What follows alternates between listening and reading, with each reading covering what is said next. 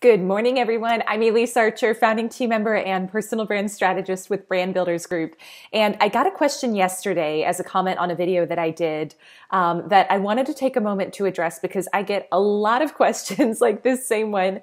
And I thought it would be really useful, hopefully to all of you who are working on building your personal brand and creating more video content to get your message out there. And so the question was from a gentleman named David, and he basically said, I'm becoming more confident on video, but I find myself rambling.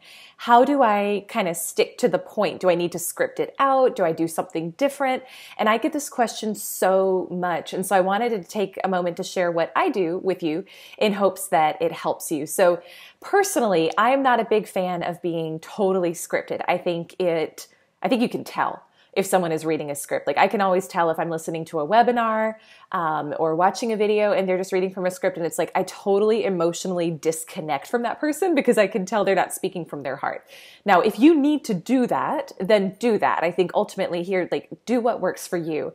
But what I would recommend if you're just starting out and you're not quite comfortable yet of what do you say on a video, is get a sticky note, just like a Post-it note, and put bullet points on it, like 3 bullet points. What are your main points that you want to say? What's the call to action at the end?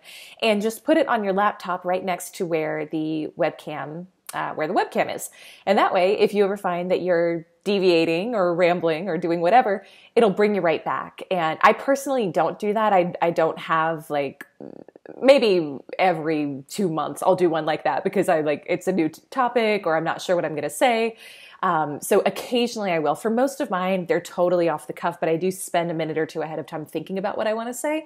But I've also been doing them for years. And so I think just using that sticky note outline format is really useful if you're trying to improve your delivery on video and stay on topic. So I hope that helps. Comment below with what other questions you have. I love using your comments to help me create more content that serves you. And also, if you have any other tips for how to stay on topic in your videos, or if you want to share how you do them, do you script, do you not, do you use an outline, do you go off the cuff? I'd love to hear that too. So I hope this was of service to you. I appreciate you, and I can't wait to see you shining in your own videos. I wish you a beautiful day, and I'll look forward to talking to you in the comments. Bye.